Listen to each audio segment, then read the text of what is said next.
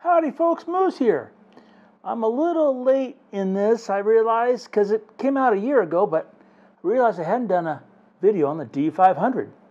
So I thought, hey, better late than never, right? So the D500. Now, my main camera body is the D5. It's what I've depended on. It's a great camera. And they both came out at the same time. They have a lot of the same attributes. And even though I've had the D500 for a year, its main role in the office has been video. We have two of these, and they're basically video machines, and they just do an amazing job. I'm using the flat picture control set, shooting either 30 or 60 4K video with this thing. It does a stunning job. It wasn't until this last February, and I was down in Florida, that I realized this camera really has some other attributes that other people knew about. I was just slow coming to the party. I want to tell you about those. So first and foremost, what you can see is my favorite way of using the D500. It's with the 300 PF attached, either alone or with the TC14E3. And this combination is absolutely, to me, mind-boggling stunning. It's steady too. It's stunning. In fact, I rather have the 300 PF on the D500 than on the D5. So what happened was down in Florida, and we had these snowy egrets flying around this pond. The pond was going down because of the drought in Florida. Birds, the fish were concentrated. The birds were going crazy. And so I'm sitting there just panning back and forth, back and forth. This thing was nailing the picture just left and right, left and right. It was getting the exposure and the focus dead on. Now I was using auto area AF, aperture priority, but it just took amazing pictures. So then I says to myself, Moose, maybe we should look at this further as a still camera platform. So why would I pick this over the D5? Well, first and foremost, you're getting these 10 frames per second. It's a DX format. You have a buffer. It's not quite unlimited like the D5.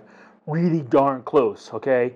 But you're talking about this amazing small little machine that just works. Now, probably notice I don't have the battery grip on here. So I've tried it. Now I tried it the first time, and the main reason was for shooting video. See if we could extend the battery life. And for us, that grip didn't really do much for the expense for battery life for shooting video. Now, if you make the D500 your primary camera body, which a lot of people are now, which I think is really smart, you might want to have that grip so you have the vertical firing button, which I miss. Now, for myself, the D500, all I'm doing is using it with a 300 PF or with a converter, which gives me either 450 with the DX sensor, okay, with the 300 alone, or you get up to 640 when you put that 1.4 on her. You're just getting this amazing small little package that's incredibly sharp, really fast, responsive autofocus in a small package. Now, since I'm just using it like this, I don't have the battery grip. It's not my primary body, it's my secondary body. So the D5 would be on the 800mm on the tripod. This would be on a strap on my shoulder, photographing birds like flying overhead or egrets flying across the pond. Now, in that mode, I don't think there's anything finer out there. It definitely parallels the D5 in any way, shape, or form. Now, I have used this on the 800. Why would I put this on the 800 when D5 is there?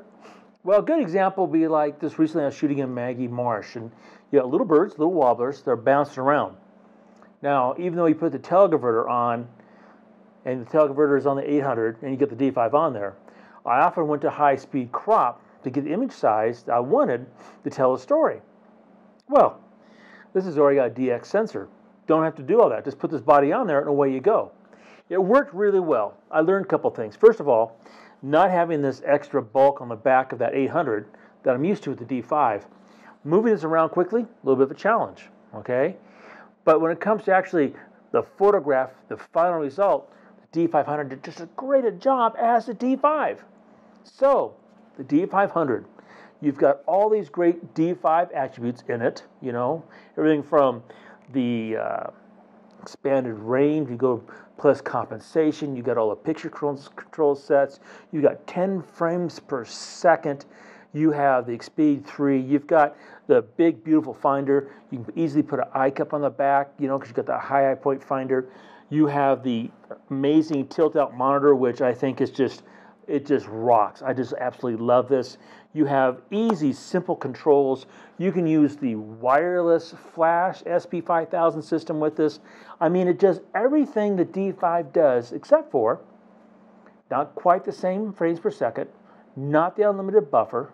It's a DX sensor, and it's a physical, smaller form factor. So, you know, for wildlife photography, I can see this being your primary body and just rocking it. So, sorry it took me a year to get the video out. I want you to know that the D500, probably my most favorite DX camera body I've ever used, and definitely my favorite second body that I shoot ever. It just does a great job. D500 300 PF, killer combo. Check it out.